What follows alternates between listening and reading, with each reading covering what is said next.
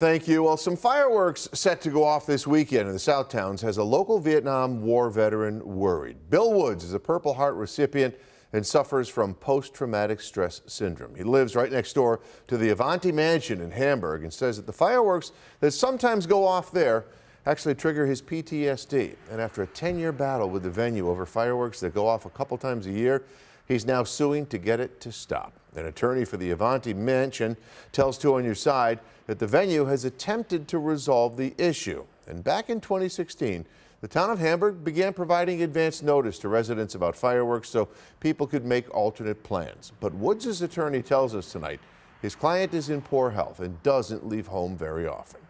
Sure that if people who are getting married on what's a really happy day in their lives knew the disruption that it was causing to an individual who lives next door, that they might reconsider and just eliminate that package of 8 minutes of fireworks explosions.